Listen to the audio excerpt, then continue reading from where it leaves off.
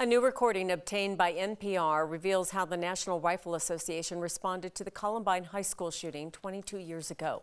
The recordings from private meetings show how NRA leaders struggled with damage control.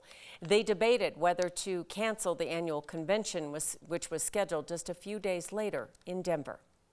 At the same period where they're going to be burying these children, we're going to be having media within 10 miles of our convention center, the world's media, trying to run through the exhibit hall looking at kids fondling firearms, which is going to be a horrible, horrible, horrible juxtaposition.